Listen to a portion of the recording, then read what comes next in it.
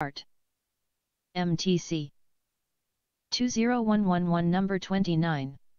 Each species of animals can detect a different range of odors.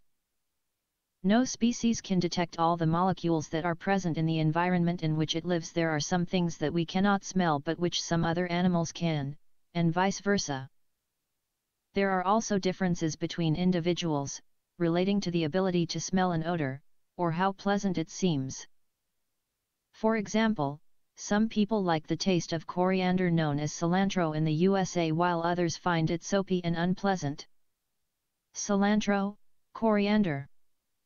This effect has an underlying genetic component due to differences in the genes controlling our sense of smell. Ultimately, the selection of scents detected by a given species, and how that odor is perceived, will depend upon the animal's ecology. The response profile of each species will enable it to locate sources of smell that are relevant to it and to respond accordingly. MTC. Good job. Let's start. MTC 20111 Number 29. Each species of animals can detect a different range of odors. No species can detect all the molecules that are present in the environment in which it lives. There are some things that we cannot smell but which some other animals can, and vice versa. There are also differences between individuals, relating to the ability to smell an odor, or how pleasant it seems.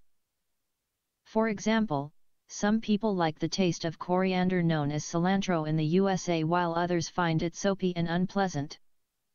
Cilantro, coriander. This effect has an underlying genetic component due to differences in the genes controlling our sense of smell. Ultimately, the selection of scents detected by a given species, and how that odor is perceived, will depend upon the animal's ecology. The response profile of each species will enable it to locate sources of smell that are relevant to it and to respond accordingly. MTC. Good job. Let's start. MTC 20111 Number 29. Each species of animals can detect a different range of odors.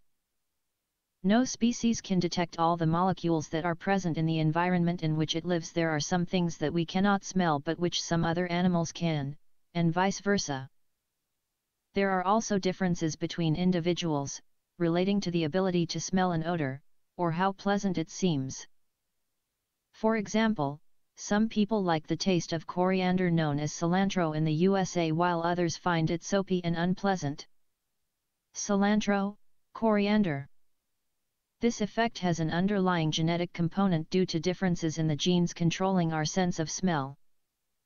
Ultimately, the selection of scents detected by a given species, and how that odor is perceived, will depend upon the animal's ecology.